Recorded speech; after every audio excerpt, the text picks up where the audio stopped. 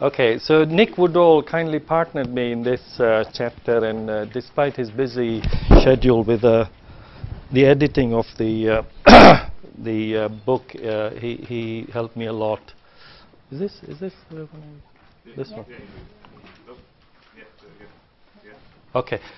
So the advantages of fiber optic laryngoscopy are very well known to people who use it day in, day out, including the flexibility and visualization that it gives you for even the most difficult airways. It's least traumatic, provided one knows how to use it, and has many other advantages. But obviously, the dexterity required to work it properly is a lot more than most of the other pieces of equipment. Most departments now do have the equipment, so having not having equipment should not really be an excuse in current practice. So it's not surprising that flexible fiber optic laryngoscopy has found many applications for difficult airway management, for both anticipated and unanticipated difficult airway management, also for airway evaluation in difficult cases, for extubation, and also other uses, for example, inserting and checking double lumen tubes, bronchial blockers, checking tracheal and tracheostomy tubes in the intensive care, insertion of nasogastric tubes, and for changing tubes. And certainly in my practice over the last just sort of move in a little bit. Yeah, over the last 15 years or so, it has formed a very useful tool in my airway management practice. There were some limitations from the NAP4 audit in terms of fiber optic intubation, particularly because we were not looking at fiber optic intubation practice in the UK. So we haven't been able to capture all the cases where fiber optic intubation was used.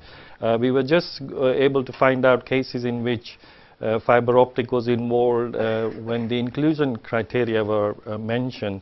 Because of these, some important details of the technique are missing. For example, the exact doses of sedation drugs used or local anesthetics used, and more importantly, how experienced the operators were. However, we've tried to sort of come out with some important messages sort of defined under the headings of awake fiber optic intubation, mainly related of failure to use awake intubation when it was indicated, of cases of failed fiber optic intubation, mainly awake, and then fiber optic intubation under general anesthesia, both with and without supraglottic airway devices, and then a little note about awakeness endoscopy and checking tubes. The advantages of awake intubation physiologically are not sort of difficult to understand, but the rationale for awake intubation in a patient such as this is, this guy has massive supraglottic airway obstruction, but he's actually awake, he's walking around on the ward, he also puts in some beer in his PEG tube when he gets a chance. And the question is, if you can put in a tube in somebody like him, almost awake with some topical anesthesia, then you're not crossing any bridges. And if you fail to do it, then you are safe in a patient. So the rationale for doing an awake intubation is very simple. And fiber optic laryngoscopy has particular advantages in that it allows you to apply local anesthetic through the working channel and to instantaneously check the position of the tube. The patient acceptability is very high, and the success rate almost approaches 99%, certainly in my practice, provided one does the technique properly. So the first category was failure to use awake fiber optic intubation. This was actually the largest category in the chapter of 18 cases where the review panel and reporters considered that an awake fiber optic intubation was an obvious solution to a difficult airway. This was not used, and complications which were predictable, i.e. Can't intubate, can't ventilate scenario occurred. All these patients had features of difficulty with either mask ventilation or intubation or both, and in none of these patients cooperation was considered to be a problem. So they were ideal cases for awake fiber optic intubation. Of these 18, 15 patients were anesthetized by consultants, usually during normal working hours. Half of these were elective. 16 could not be intubated eventually, and 2 suffered hypoxic cardiac arrest, and 1 died. Airway management was considered by the review panel as good in only 1 case, mixed, good and bad in 9, and poor in 8 cases. So this is a typical example in this category. Middle-aged man, lower limb procedure, non-difficult direct laryngoscopy, cervical spine problems. General anesthesia was induced, maintained by a supraglottic airway device. Fibreoptic intubation was not attempted at this stage. During the operation, the supraglottic airway device was either displaced or become obstructed, and then the usual things followed. So there was failure to then effectively oxygenate the patient. At this stage, fiber-optic intubation was attempted but failed. Eventually, the patient suffered cardiac arrest and could not be resuscitated. So what we've moved on is rather than draw the onus on individual anesthetists and tell them to be experts at fiber-optic intubation, the onus is now on the trust and individual anesthetic departments to say all anesthetic departments should provide a service where the skills and equipment are available to deliver awake fiber-optic intubation when it is indicated. So if I just sort of follow it up, this is what we have done in our department, is to create an environment which is difficult airway friendly with appropriate equipment, trained consultants, assistants, and surgeons who allow you to teach and practice these skills in your environment. The key is to practice it daily so you can maintain and learn skills, and when the difficult patients come along, you are able to manage them safely. The second category was the patients who had failed awake fiber-optic intubation. Of these, there were 15, 13 in the operating room, 12 anesthetized by consultants, 2 on the ICU, both failed, 1 patient died. A variety of agents were used for sedation, and I'll come to sedation in a minute. Lignocaine was the most commonly used topical local anesthetic agent, and most patients had an anticholinergic agent. So good practice there. The airway management was assessed by the review panel as good in 2, mixed in 9, and poor in 4. There were 2 main categories of failure. One was to visualize the larynx, i.e. failed endoscopy, usually due to lack of patient cooperation, airway obstruction, contamination by blood, secretions or debris, or to actually identify structures because of the pathology. The second category was failure to railroad the tracheal tube, which occurred in 2 patients despite visualizing the larynx. So a case report in the former category: elderly patient, anticipated difficult intubation, urgent tracheostomy for a rapidly enlarging base of tongue tumor, topical anesthesia was achieved, sedation provided with propofol and remifentanil. Goodness knows why they asked the trainee to do an awake direct laryngoscopy and an air track. So they must be trying things out, I bet. But anyway, 3 further attempts, then subsequently by a flexible fiber optic laryngoscopy failed. No recognizable anatomy was seen, and the situation became a CICV, and the intubation was abandoned and a rescue technique was performed. When I talk about successful awake intubation, I do it in the sort of 10-point program, and I just want to touch on a few of these. Airway evaluation and including a backup plan are very important.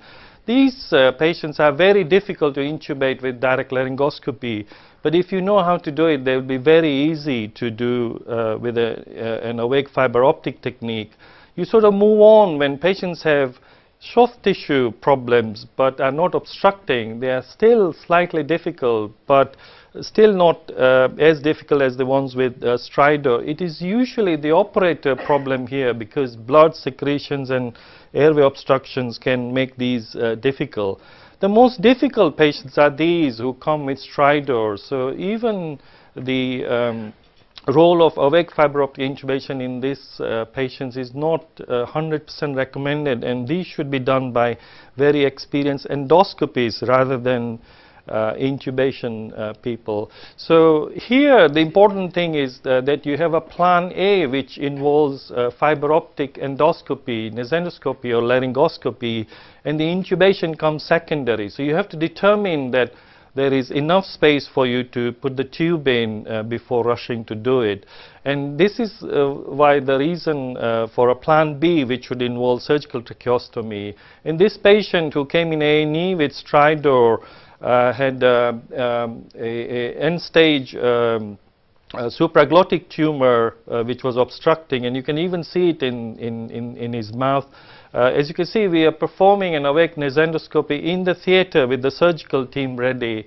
And because I can't actually see any anatomy that would allow me to put the tube in, the surgeon takes over and an awake tracheostomy is performed under local anesthesia. So we considered nasendoscopy as an important skill, and we felt that it wasn't used enough, certainly in the obstructing upper airway lesions. And although it is mainly performed by ENT staff, it is not a skill which is too difficult to learn, and we feel most anesthetists should be able to do it. And there were examples of good practice where this was performed. The other things which are important are a good endoscopy technique with sedation, upper airway anesthesia, and choosing the right sort of tube to railroad. It is important that the endoscopy is done in a meticulous fashion with the scope in the airspace, and I certainly feel that difficult patients should be done in the sitting position. The aim of conscious sedation is to have a comfortable sedated patient who obeys verbal commands and has amnesia for. So it is actually a luxury. It is for the patient, not for you. If you use it wrongly, the patient will be over or under sedated, and you will get in trouble. Just skip through these. The important thing is to start sedation before local anesthesia, constantly monitor its effect. You know, every patient is different to sedate, and it is very important that you are able to do an awake intubation without sedation in very high risk patients. So the sedation in the NAP4 respiratory depression and apnea and delayed respiratory arrest did complicate sedation in some cases. It was the impression of the review panel that remifentanil was possibly one drug which was used indiscriminately. And this is the sort of paper I think people would read and say high dose remifentanil without or with minimal topical anesthesia is the way to do an awake intubation. In my view, it's exactly the opposite. You should be able to do an awake fiber-optic intubation without any sedation if required. So the recommendation is that awake fiber-optic intubation may fail, and a safe backup plan should always be worked out in advance. The other recommendation is fiber-optic intubation is most effective in cooperative patients. Airway patency and cooperation may be lost by oversedation, where complex sedation techniques are to be used. Strong consideration should be given to delegating the provision of sedation to an anesthetist not performing the tracheal intubation. There were two cases of difficulty in railroading. Both were given general anesthetics. Both were nasal intubations, and both required emergency surgical airway. In one patient there was regurgitation, in another there was massive bleeding. So the recommendation here is that following awake fiber-optic intubation, general anesthesia should only be induced after the tube has been railroaded and its position is checked. The second recommendation is that oral fiber-optic intubation should be taught and practiced alongside nasal fiber-optic intubation, so that it can be considered in patients in whom a nasal intubation is not specifically indicated. Just quickly, fiber-optic intubation under general anesthesia, 20 cases, 6 done direct, all failed, 14 with a supraglottic Airway device. Half of these were successful and half failed. The same problems that occurred with failed awake intubation occurred with fiber-optic intubation performed under general anesthesia. And the recommendation is that where fiber-optic intubation is considered the optimal method of securing the airway, an awake technique should be considered unless contraindicated. In the ones where a supraglottic airway device was used, 7 were successful, 7 failed, 5 were with a classic LMA, 1 with ProSeal and 1 with an intubating LMA. Incidentally, all the 5 with a classic LMA were done with an entry intubation catheter, possibly supporting the recommendation for this device in the DAS guidelines. So the recommendation here is that all anesthetists should be trained in this low-skill rescue intubation technique through a supraglottic airway device. I'll just skip those. So it is nearly about what 45 years since fiber optic technology was introduced in anesthesia, nearly 40 years since the first awake intubation was performed, and we're still sort of worried about people having these skills on a day-to-day basis. I'll just leave you with this quote from late N.D. Ovasapyan. Thank you very much, ladies and gentlemen.